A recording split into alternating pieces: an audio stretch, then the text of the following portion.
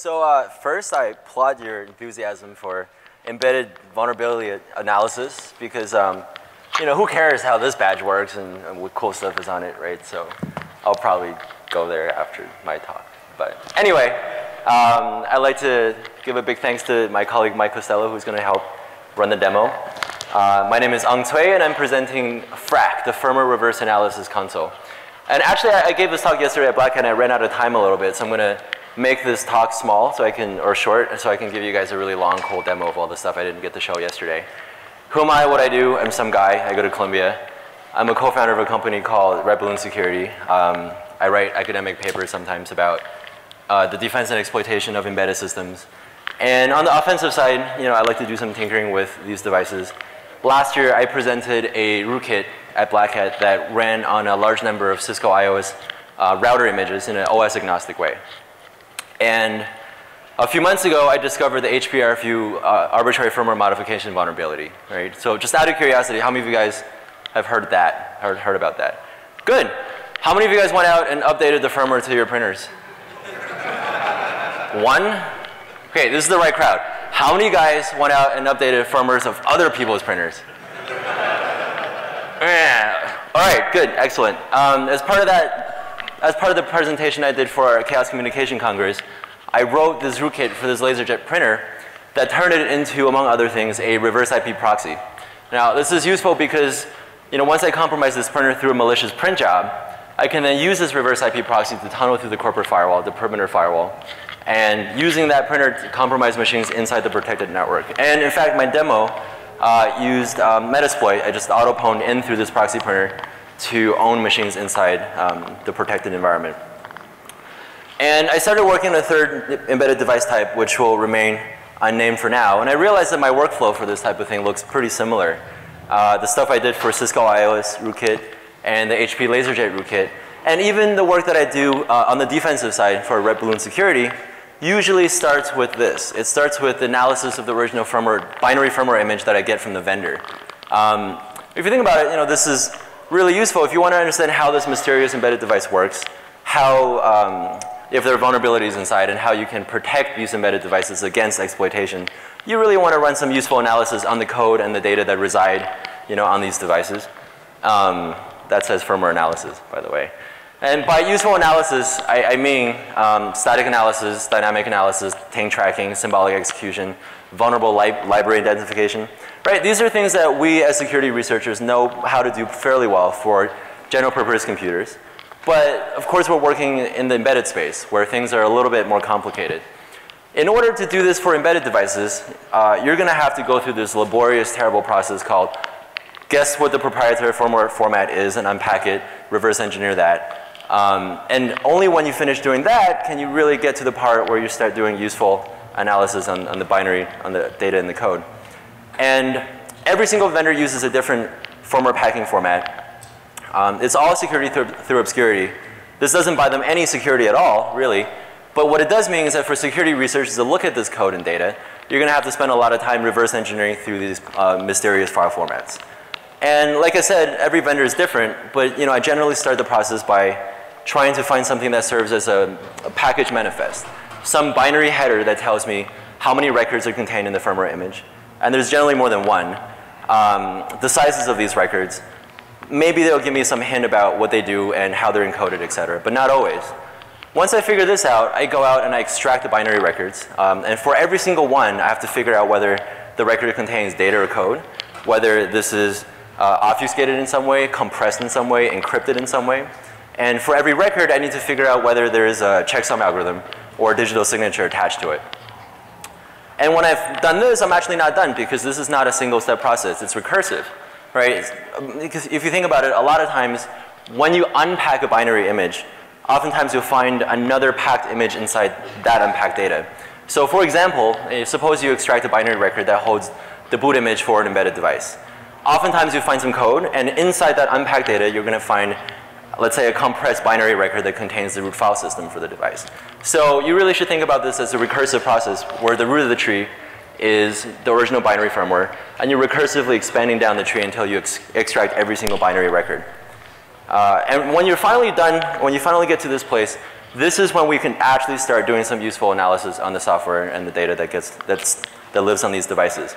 And if you do what we do at Red Balloon Security, you're also interested in modifying the firmware, changing the device behavior, you know, be it for offensive purposes like making a rootkit, or for defensive purposes like injecting host-based defense into these embedded devices.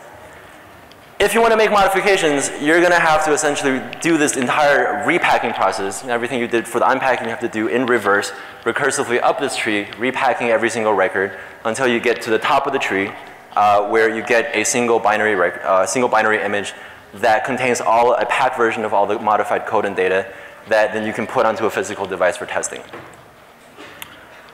So I did this a few times, and I started thinking about where I spend most of my time, what's efficient, what's not efficient, what I can do better.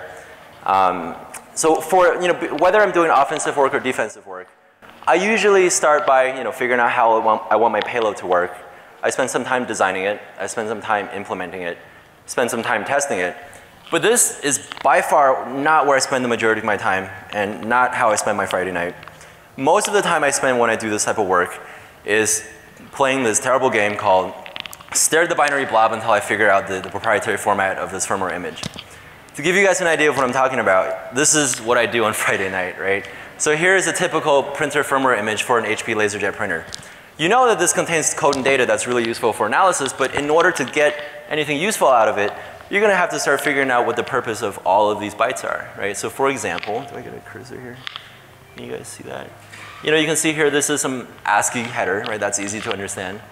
And you know, down here you see some zero alignments, right? So this kind of looks like a table. You know, this is good. You have to figure out what the actual format is, but you know, that's looking pretty promising.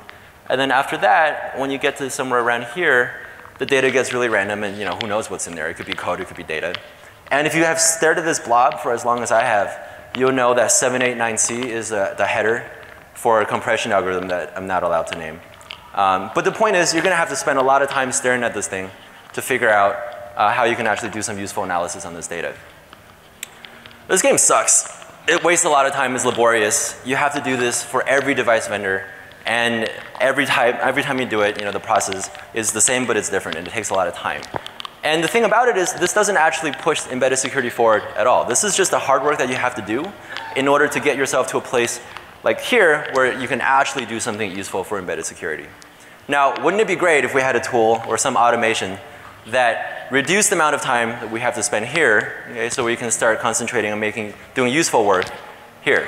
And that's exactly why I wrote FRAK. FRAK stands for the Firmware Reverse Analysis Console. It's essentially a software framework that allows security researchers who want to get into the embedded game to get into this easily without having to spend a lot of time in start the binary blob purgatory. Okay. And all of this code is going to be open source very soon, so I'm not going to talk about implementation level details and how it works. I want to give you guys a high level view of the different components of FRAK. There are 4 major engines, and these engines are modular in design, and it very closely mirrors the workflow that I just talked about. On the left side, you have your unpacking and repacking engines. These engines are the firmware format dependent portion of FRAK, which has been minimized as much as possible. So here's an example. The Cisco IOS unpacker, for example, is responsible for unpacking a Cisco IOS image from the vendor, extracting the binary records in an unpacked form into an intermediate format that FRAK knows how to manipulate. And then you have your corresponding repackers too, that does obviously the opposite of what the unpacker does. Now, this is the firmware format dependent part. Here on the right side, you have your modification engine and your analysis engine, right? These modules are the firmware format agnostic part. So think about it. Let's say you wrote a symbolic execution engine to look for bugs for Cisco IOS. Now, wouldn't it be great if you could do that? You can use your same code, not on Cisco routers today, but on HP printers tomorrow, right? And with FRAK, you can absolutely do that. So here is the workflow that I just talked about in FRAK world. Let's say I'm working with Cisco IOS images. I use the firmware format dependent unpacker module. This module extracts every single record into an intermediate format, and then send those records over to the modification and analysis engines to do whatever analysis and modification I like.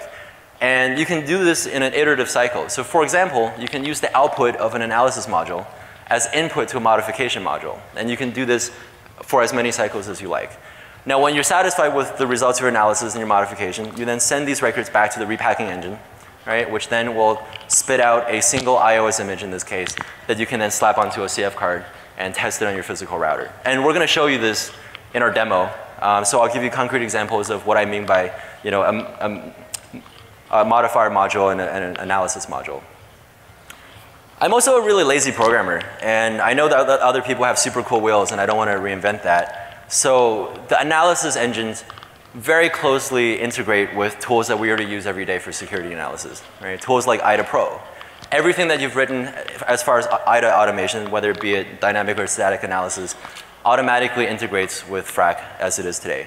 I've also integrated binwalk into a lot of the auto analysis features, which you'll see in the demo.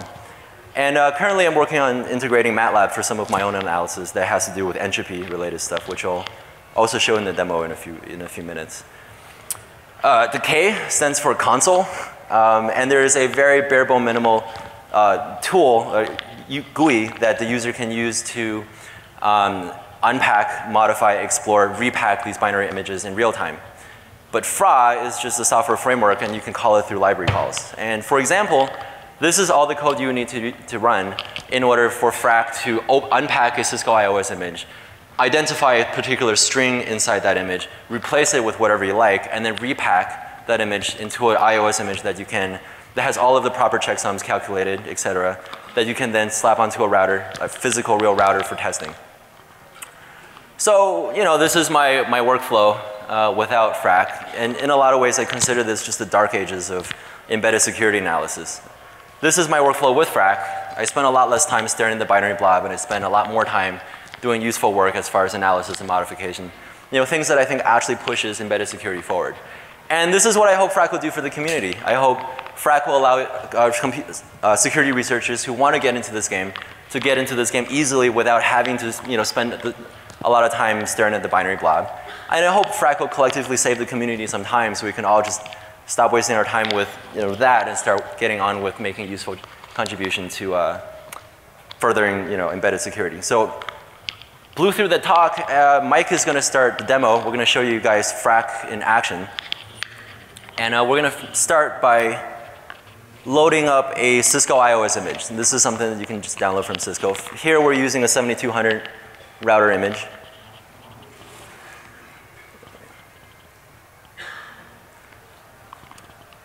All right, so this is a FRAK console. And as soon as Mike loads the FRAK, or the iOS image into FRAK is going to actually run a lot of auto analysis modules that tries to determine as much as possible the nature, the content of the binary record that we just loaded. So at this point, we haven't told FRAK that this is an iOS image. So you'll see as soon as Mike runs the load command, a bunch of auto analysis modules are going to run, and it's going to give us some useful information about what this firmware image that we're working with is. So notice first that the entropy, every binary record inside FRAK, I automatically go out and compute the average entropy value for the binary. So this value is anywhere between 0 for non-random to 8, which is completely random. It's a modified binary Shannon entropy function. I also noticed that FRAK has found out that this contains a MIPS header and actually has a MIPS ELF image at the header of this thing. So this is kind of strange, right? Because if we'll have a very random file that's large, we also have an executable header. So we're going to use the Cisco IOS unpacker on this image, and this creates 3 children records, right? Each one of those records will have its own auto analysis done for it. And so you notice that the first record is this very small executable code that contains an ELF record that has its MIPS is big Indian. But the second record, very large, right? This is, it contains a zlib or pkzip header. So we're going to use the generic pk unzip unpacker to extract that record. And this is the meat of iOS. This is the unpacked binary that you want to modify if you want to change the behavior of this router. Another thing I want to show you, some very cool things that as far as analysis goes. Can you show them the entropy map for the bootloader? So oftentimes, you're going to look at a binary record and you're not exactly know what the structure of the file is. But what I did here is I have an analyzer that goes out and generates, here, just do it again. Here, the other way. Just run the analyzer again. Anyway, so this thing goes out and generates a 2D image of the entropy map of the file. So this gives you a visual idea of the structure of the data you're looking at without really understanding what the actual specific structure is. Let's analyze. No, show the entropy map again.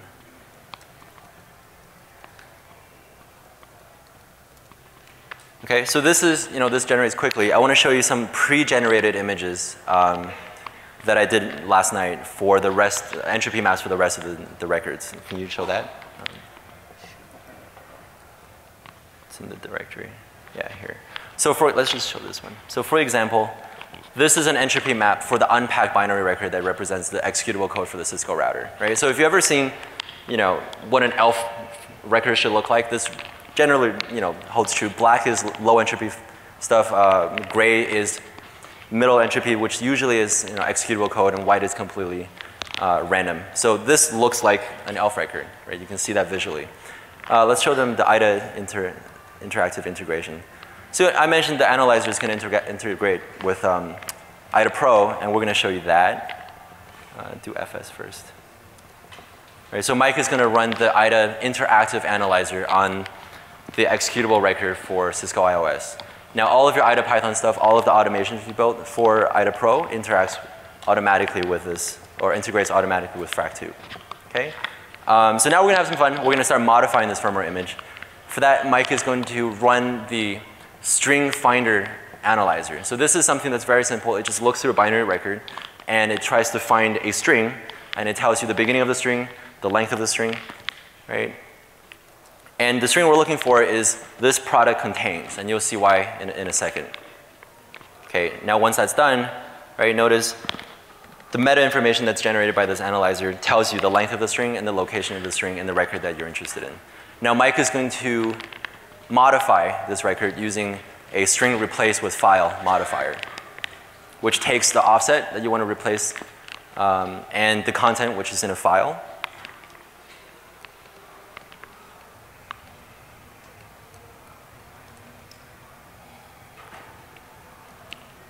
And there's an overrun flag to ask you whether you want to overrun the length of the string. And in this case, it's okay. It's just for demo. So,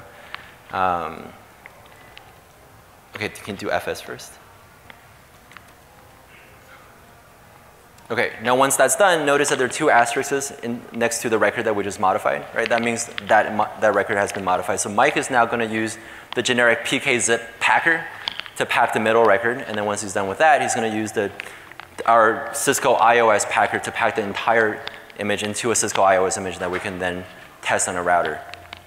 And then as soon as that's done, we're going to fire up the original Cisco IOS image, and then we're going to fire up the modified image in Dynamips and show you guys, this IOS image running.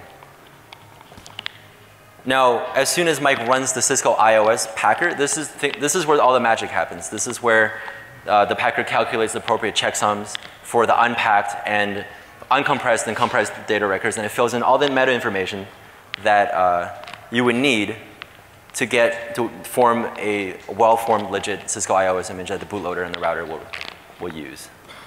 Okay, now the unpacking is done. You see the meta information being exported. We're going to export this to disk. So why don't you show them what the records exported to disk look like?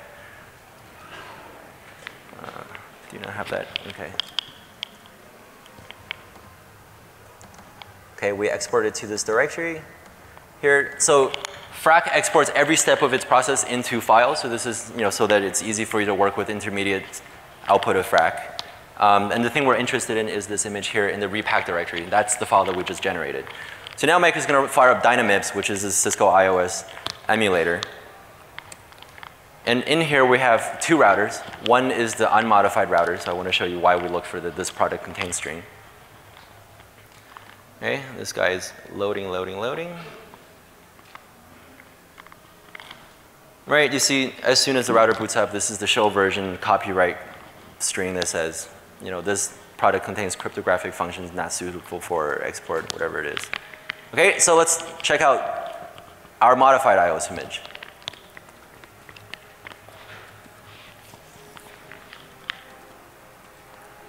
You can just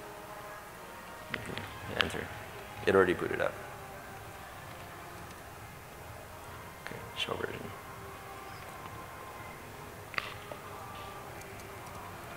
going. Right, so when you do show version, this comes up. Who knows who? Does anybody know who this handsome man is? Just shout it out. Anyone? Bueller? Bueller? It's John. It's John Stewart. He's the CSO of Cisco Systems. So I don't know if he's around, but you know, I put his face in his own router for fun. So that's it. That's our demo. One thing I want to mention is the state of support for FRAK now. We have packers and repackers for Cisco iOS, obviously. We also have packers and unpackers for Cisco CNU, which is the firmware that you find on Cisco IP phones. Not the signed version, just the unsigned version. And also HP RFU. So with this, you can actually start analyzing data you find on laser printers and repacking them, making your own firmware images. And you know, if you do this and you use our tool, you'll find a lot of stuff that I guess I won't talk about now, but makes you unhappy inside these firmware images. Right, that's John. FRAK will be open source very soon, so we're working hard to get that out there. I want to do one more pass internal code review before you guys see my dirty laundry. But please, if you're interested in this project, sign up for our mailing list. We're going to let you guys know as soon as the code is up. The project page is frak.redballoonsecurity.com. And the last thing I want to say is thank you for DARPA Cyber Fast Track. I mean, I have nothing but good things to say about this program. Our work is funded partially by Cyber Fast Track. And also, ex-colleagues from the intrusion detection systems at Columbia wrote this really cool book. Book signing is at 4 o'clock. So that's it. That's my talk. Thank you very much.